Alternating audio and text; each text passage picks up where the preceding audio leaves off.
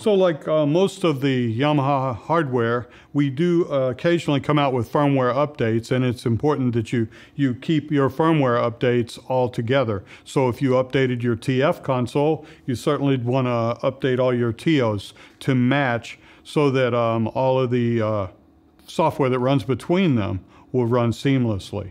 So to update TIO1608D, you're going to need your computer, either a PC or a Mac, an internet connection so that you can download the software, and an Ethernet cable to connect to your TIO that's been disconnected from your system, and you'll be ready to make the updates. So the first thing we do is launch our remote software, and you'll notice it immediately sees that TIO and is connected to it. We go to the Tools, Firmware Update, and it's going to ask us for that file we downloaded. And all we got to do is go choose that file, which I left out on the desktop. TF TIO. Open. And there's the file. And I open that. It finds the file path.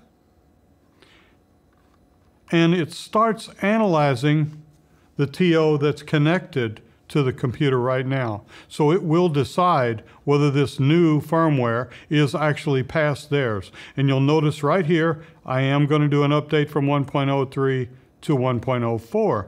So update is down here.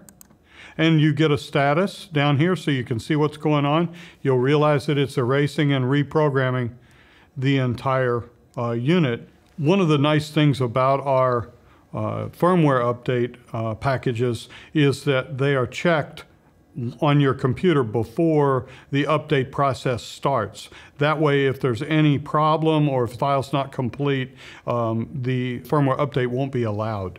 Now, you'll notice the new firmware has been done. We've got 1.04 in this TIO, so we can close that, and we can also now open our Dante controller.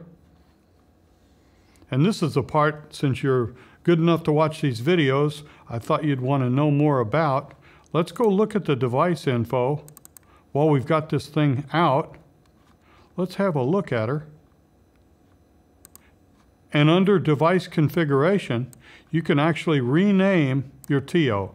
So now you can call it your stage left box or your stage right box. You can type right in here where I'm highlighting and apply it and completely relabel the TIO so that every time it comes back on your Dante network, you'll see it as the name you gave it. So it wasn't as painful as you thought it was going to be. Again, make sure you use one TIO at a time. Do your updates one at a time, and you won't have any problems at all. Thanks for watching the video. We hope you get a lot out of your TF console.